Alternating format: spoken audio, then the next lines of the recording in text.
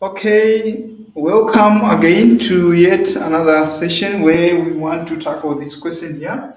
So we are asked to evaluate this uh, integral for this complex conjugate from this point, which is the origin, to 4 plus 2i along a curve C given by this for part A. For part B, we are going to approach to follow some pieces of lines from z is equal to the origin, from the origin to 2i, and then from z is equal to 2, from that 2i until this other point 4 plus 2i.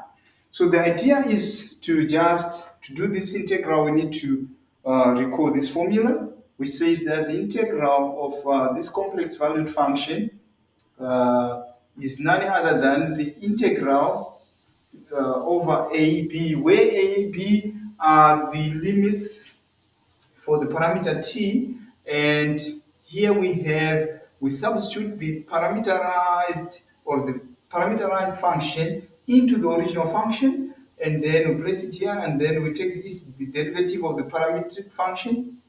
Yeah, parameterized function, well, it's just the same, then t there. So if we look at part A, we are already given the curve, the parametric form of the curve you are supposed to follow, so there is less sweat. So in other words, for part A, we already know our the parameterized path we are supposed to take. So Ct is t squared plus it. Okay. Now we need to find the derivative. So C prime t is none other than 2t plus I. All right. And now we will write everything into this formula. So this is now equal, this integral is equal to the integral from, so we need to determine A and B, which is pretty easy. So we say when z is equal to 0, that's where we are starting from. So we place 0 here.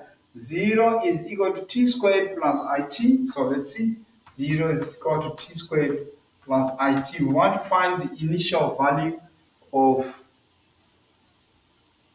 this t, right? When z is equal to 0, our starting point. So if we do our maths here, you can factor out t. You have t plus I is equal to 0, which then implies that t is equal to 0.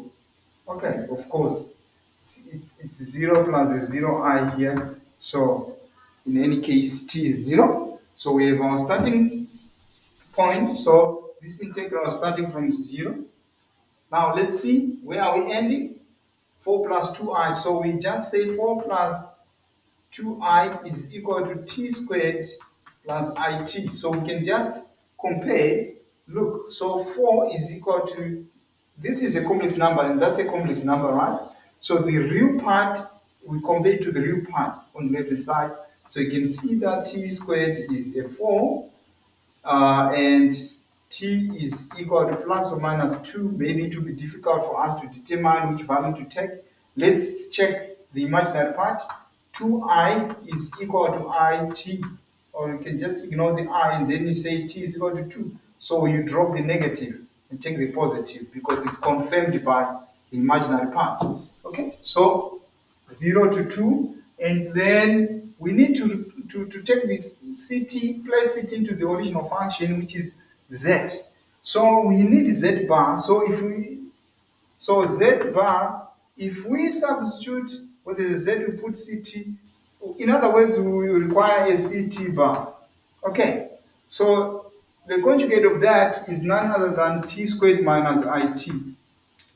So we don't need this anymore, even that.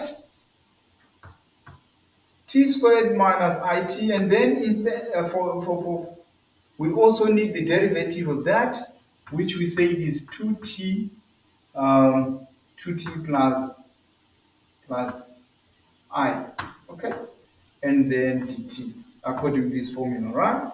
So this is pretty easy, guys. We remove brackets, we have 2t cubed. Okay, we are not integrating yet, we're removing brackets. plus t squared I minus 2t squared I into b minus t squared I. This by that is minus I squared, so that will be a positive t. Okay, dt. So if you integrate, you have t to the power of 4 over 2, right? Because this should be t to the power of 4 over 4, but 2 into 4 is a 2 minus t cubed over 3 I plus t squared over 2 evaluated over 0 to 2. If you do the maths correctly, you are supposed to get 10 minus 8 over 3i. Okay, so this is it. This is the answer for part A. Let's do part B quickly. So for part B, we need to find CT, right? The parameterized path. So in this part B, we need to work out CT, but it's in pieces. Okay, look at this. We are moving from 0, 0, the origin to 2i. So this is the origin. Where is 2i? So 2i x component is 0, the real part is 0. So we are not on the x-axis. But on the y-axis, we are on point 2. So it's from here to here. Right, that's a 2. And then later we move from 2i to 4 units on the x and 2 on the y. So this is the other point. So from here we'll continue to there. So this is the path we are supposed to take until we get to that point 4, 2. All right, so now, so it means we need to get the parameter, the function ct for this piece, and then the other CT for that other piece. So let's do that. So we are saying from z is equal to 0 to z equal to 2i, our CT is equal to, now it's easy to determine the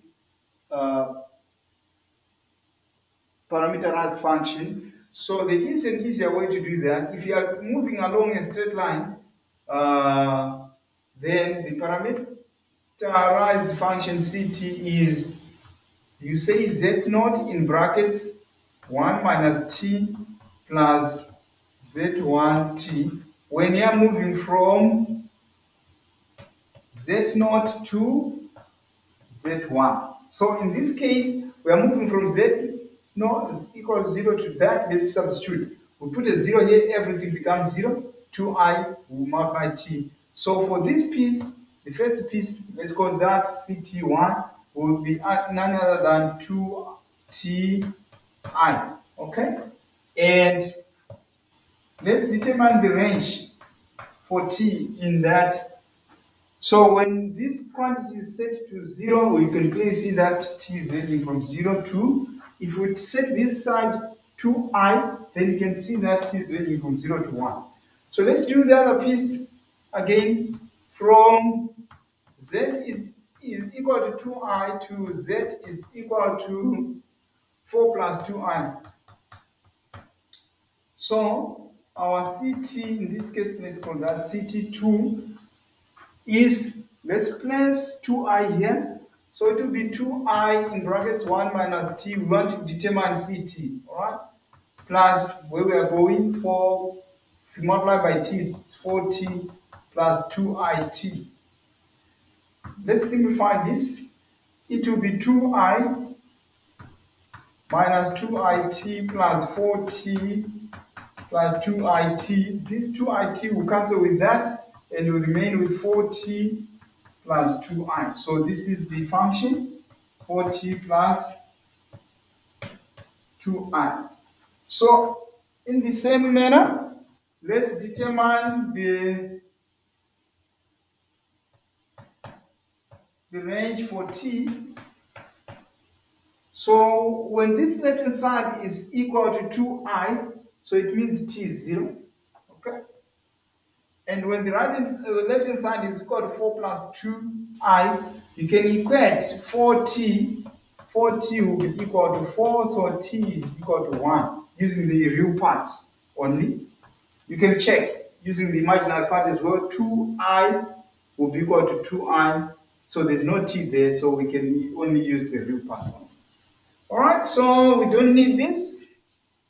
So now that we have everything, so we say the integral of z bar dz now is equal to, remember the formula requires us to substitute, to take the function ct, put it into z. So we need the conjugate of that, which is the integral. Remember, in this first piece, we are doing t from 0 to 1. The conjugate of that is minus 2t I, and then the derivative of that is 2, with respect to t, is 2i. Okay? The t. Now, because, okay, let me not confuse you. So plus, let's do the other piece, is the integral from 0 to 1. The conjugate of that is 4t minus 2i. The derivative is 4. And then we place the t here. Right. So simplifying this by that is the integral from 0 to 1 of 4t, because minus is I squared will be positive 1, 2 by 2, that's a 4, plus integral, so there's a dt here, 0 to 1 of, let's remove brackets here, it's 16t minus 8i dt. So we'll end up with 4t squared over 2, that's 2t squared, plus 8t squared, right? Minus 8ti value from 0 to 1. If we do the maths, then we have 10 minus 8i. Okay, see, pretty straightforward. Alright guys, so that's it for this question. Thank you for attending.